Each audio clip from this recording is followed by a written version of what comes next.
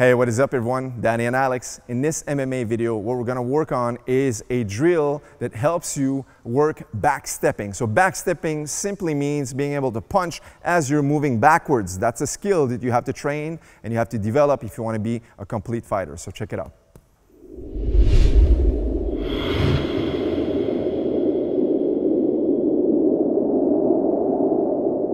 All right, so to keep the tutorial short, there's many different ways, many different strategies you can work. I have as a trainer, as a coach, to help my athletes work their backstepping or fighting backwards, all right? But I'm gonna show you one today, all right? So one of them is always ensuring that you have solid ground when you strike, all right? So by solid ground, that means every time you strike, that foot on the same side has to be well planted onto the ground, onto the mat in this case. So if he's throwing his right hand, okay, his right foot has to be set onto the ground. He wouldn't be able to generate a lot of power by simply lifting that leg, okay? And you see that a lot, whether it's like people are starting out or even seasoned practitioners in the sport, they'll do that a lot. And as a coach, I always analyze the footwork and the footing on the ground. That's super important to me because eventually, you don't even have to think about that stuff. The feet have a mind of their own. It's almost like you don't think about how you place your feet if you are well trained and spent countless hours drilling it, okay? So what we're gonna do is show you guys a simple drill you can practice.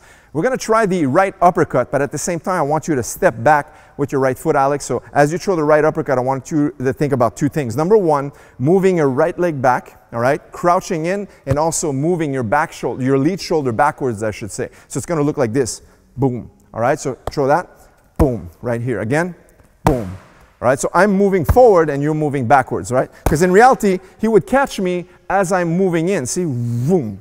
That's what we want to drill, okay? On a focus pad, it's going to look like this. Whap, right away. So he's moving back, gaining ground or distance, I should say, with the back foot, moving his head out of the way, but also generating that power because his foot gets planted and his shoulders are now rotating into the punch, okay? So here we go. Bum, all right, so that's a lot of power right there.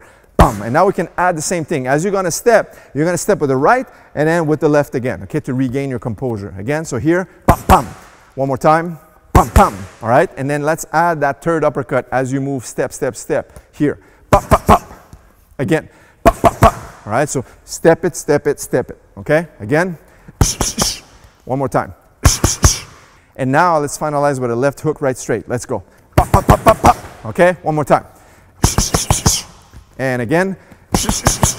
And every time you drill this stuff, now we're going fast, but in reality, you could slow it down, right? So watch, slow motion. Step, step, step, hook, cross. But always making sure you plant your feet with every punch. Super important, okay? So whether you're training statically, like in the same spot, or you're moving backwards, because this is a skill you want to develop in MMA because someone might be charging on you and you want to be able to hit them as they're coming in forward.